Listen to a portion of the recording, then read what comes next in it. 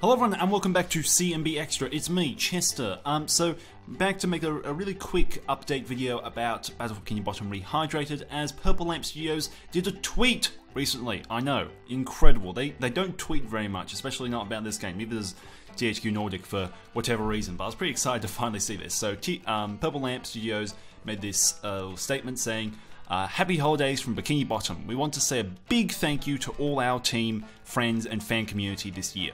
Your feedback and support are immensely valuable to us and we look forward to seeing more of you in 2020.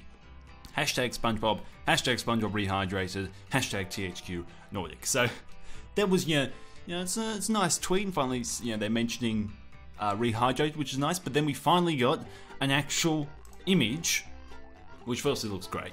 But so I saw this and I was like, oh, okay, so it's Sand Mountain, all that type of stuff. Looks really cool. It looks like they've added more snow or something like that to make it look more Christmassy. I don't know what they've done. But I was like, okay, cool. So it's just some concept art. And then I noticed in the comments, someone asked, so is this concept art or actual gameplay? And Shift, so the guy who I did a big video about, talking about all of his points from when he played it, he replied to that saying, he basically said, this is how it looked when I played the level. So this is actual gameplay, a gameplay screenshot, even if it's only just a little bit of it, a gameplay screenshot of the actual level. This is the first time we've seen any other level that isn't like concept art, I believe.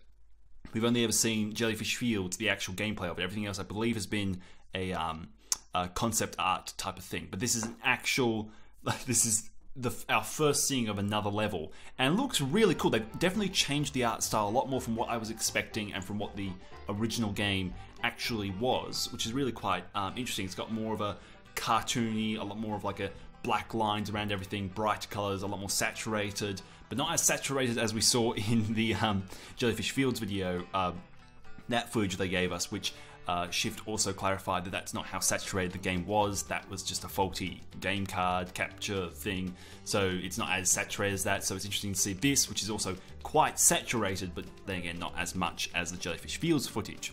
But I really like the art style change. I think it's really cool, and it'll be interesting to actually see some actual footage of it all moving. You can also see just below SpongeBob's arm one of the little robot generator thing. So yeah, again, it is a screenshot from an actual level, so there are those elements in it, which is really cool. But I don't believe we can see anything really there. We can't see any of the Sandy Lasso, Texas floating things. I'm not sure exactly what they're called. We can't see any of the robots, so it might just be a few elements that are in the level that they took the screenshot from.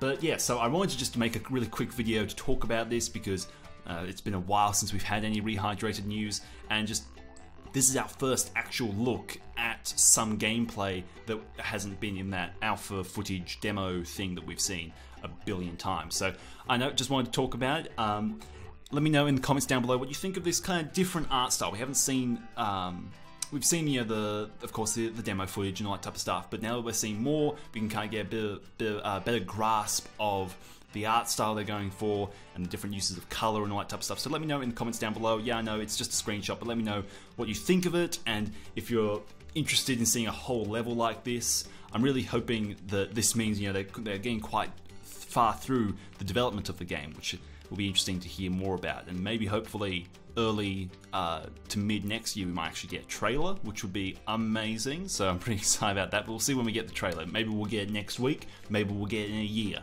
We don't really know, but I'm excited for that anyway. Anyway, thank you very much for watching.